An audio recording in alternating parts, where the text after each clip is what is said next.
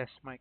What's up guys, Learning with Rich here. In this video, it's lesson number 2 for Revit Structure 2021. So last video, we talked about linking our architectural model. So this time around, we are going to talk about creating levels. Alright, so let's get started. So I'm going to open the exercise file for that. And then I'm going to look for structure 02 we're in. This is where we already link our architectural model. Okay, so as you can see, here's our model here. We are on level 2. So what we are going to do is we are going to open our elevation view. So why do we need to open our elevation view? Because we are going to create levels. And levels, you can only create that on section view or elevation view. Okay, as you can see from the architectural tab here on our datum panel, our level here is disable. So by the way, the shortcut for level is LL. Okay, so it's disabled because we are on a floor plan. So we need to go to the elevation view. So we have a couple of ways to go to the elevation view. First off, from our project browser, you can see the elevation there.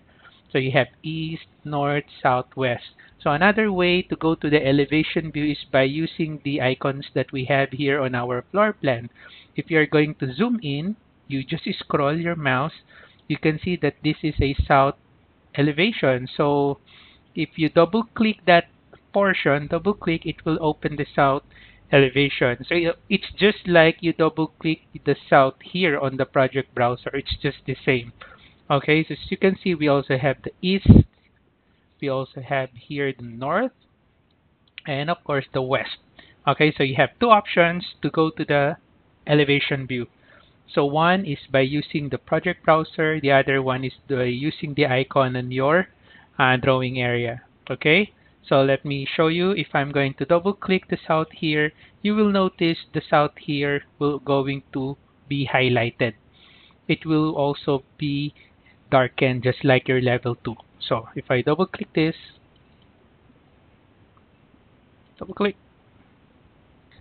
Alright, so as you can see, it's now open. So the south, this is now the south elevation.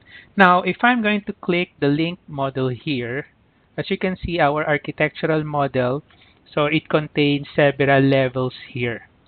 So it has top of footing, levels 1 to 5, and then there's also roof. So our aim here is we are going to create this level. So we're going to create top of footing level, level 1, level 2, level 3, 4, 5, and then the roof. We're not going to create the parapet level. And then you also notice here the template that we have used, the structural template. It contains two levels. So it contains level 1 and then level 2. So what I'm going to do is I'm going to click the level 2, and then once you click that, you will notice there's a small circle there, and then there's a dotted line. Okay, so meaning to say this is linked to level 1. So if I'm going to drag this, the level 1 will follow as well.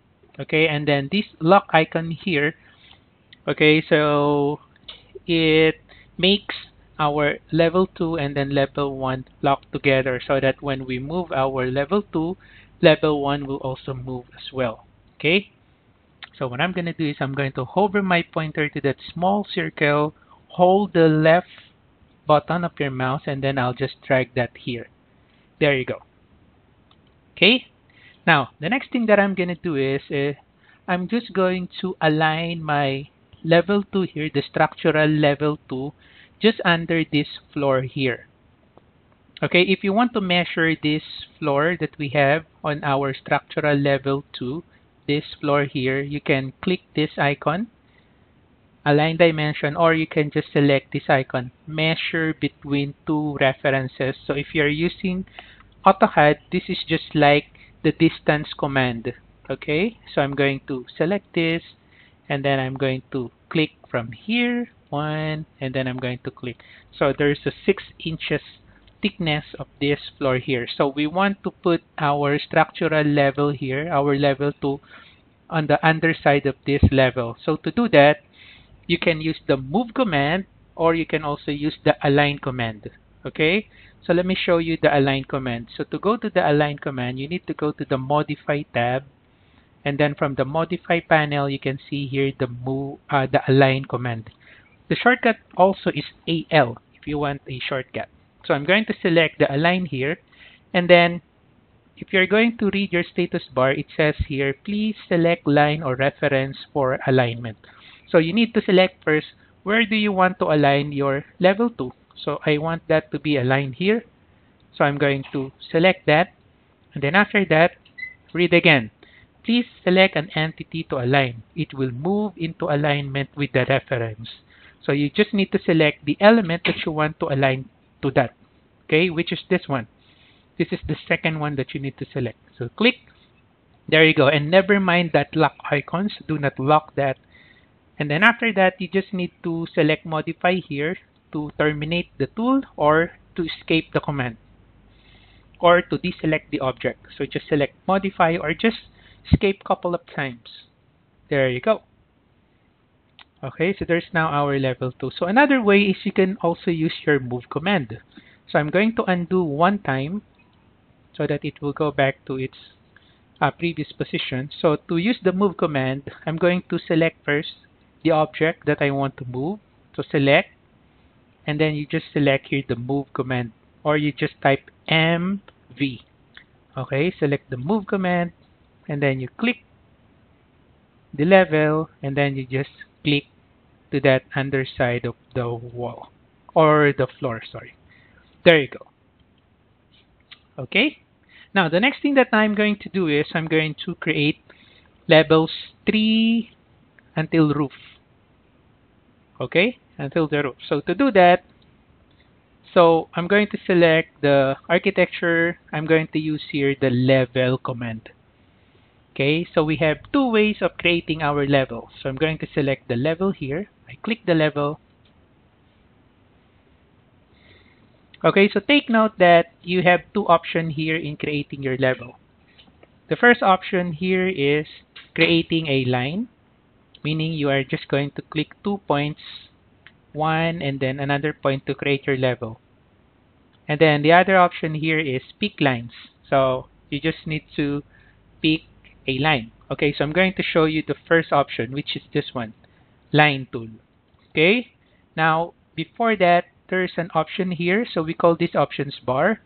So what will happen is automatically after you create the level, make plan view here is checked, meaning it will also create that particular level.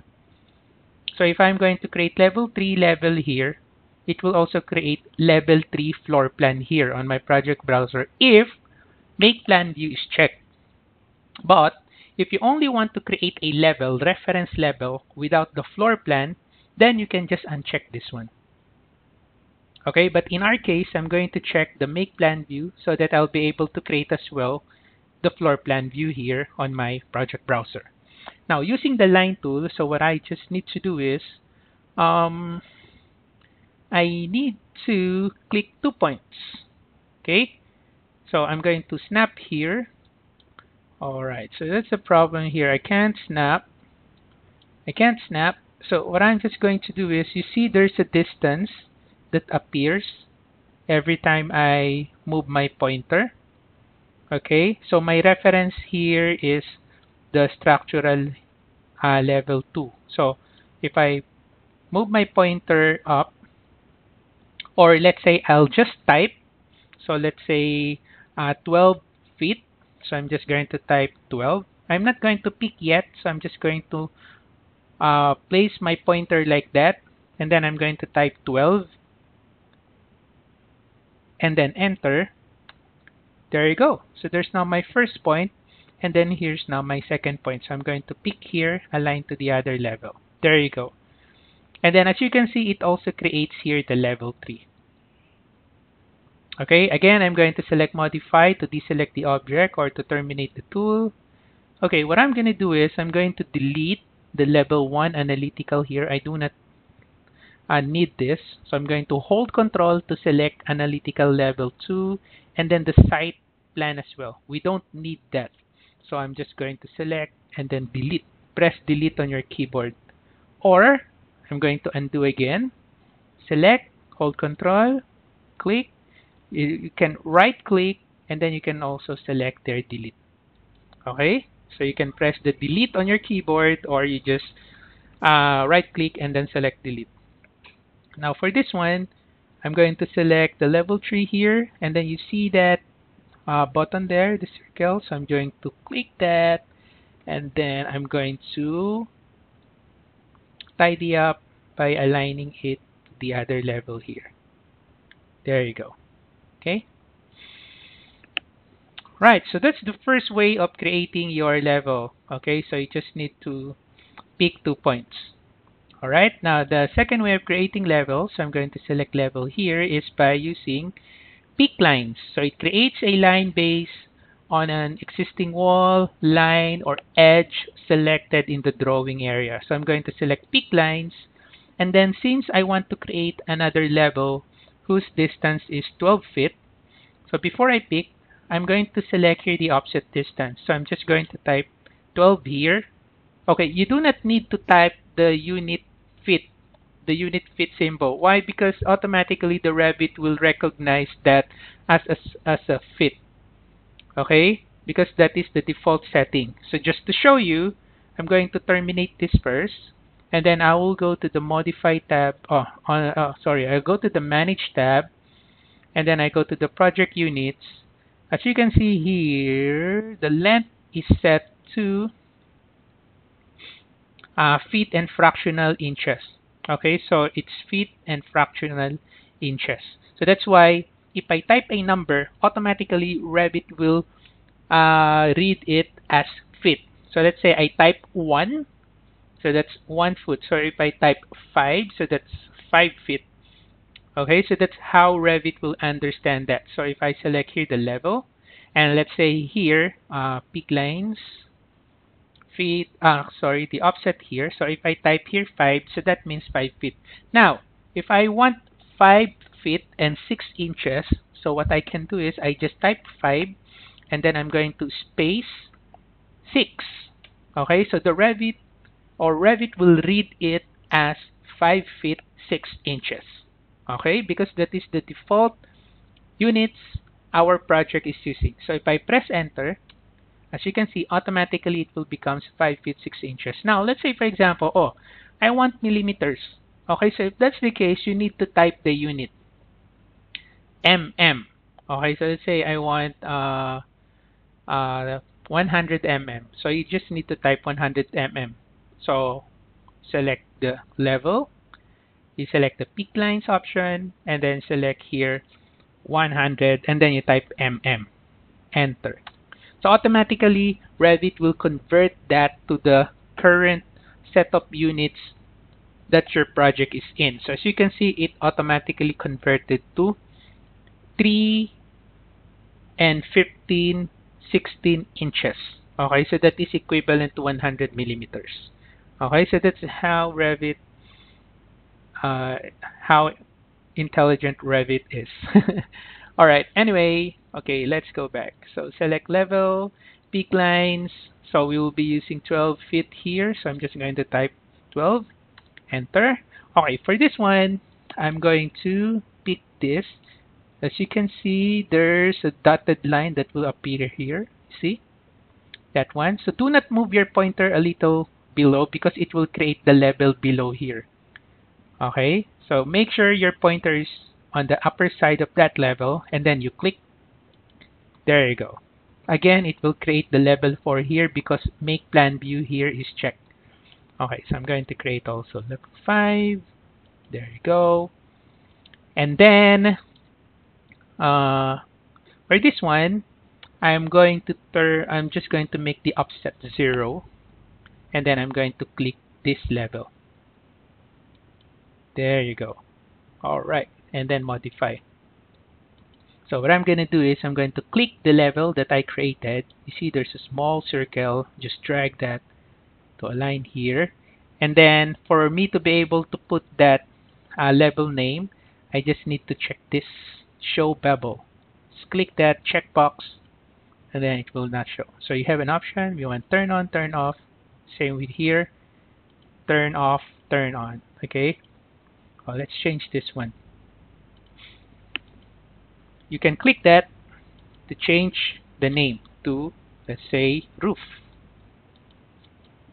Okay, would you like to rename corresponding views? So what will happen is if you select yes, our views here will also update. So if our level 6, we change that to roof, our level here, the level 6 floor plan will also change to roof, which is what we want to do. Okay, so I'm just going to select here yes. And then if you do not want to show this message again and use the default settings yes, you just need to select check here so that it will not show this message again, and then select yes so that the settings is always yes for this question. There you go. Okay, as you can see, it's also named here. Now, okay, we also have this level. This is the last one. So level, peak lines. Okay, I'm not going to specify the offset. I'm just going to pick this. Okay, or if you want to specify the offset distance, so you just type 6. Okay, and then you pick here, make sure your pointer is below so that it will create the level here below. If you move your pointer up, it will create the level up. Okay, do not do that. So I'm going to undo it. Peak lines, 6 feet, peak, there you go. Okay, modify. And then I'm going to change the name. I select this.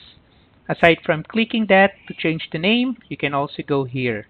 Okay, so from the properties. So I'll just type here, top of footing. Alright. And then you can actually change the level here if you want. So let's say, oh, it's wrong. So I do not want minus 6 feet. So you just type here. Okay, you can type. Alright, there you go. Okay, so I'm just going to click this, and then I'll just click that and then drag it here just to tidy up. There you have it. Okay, so let me just click this.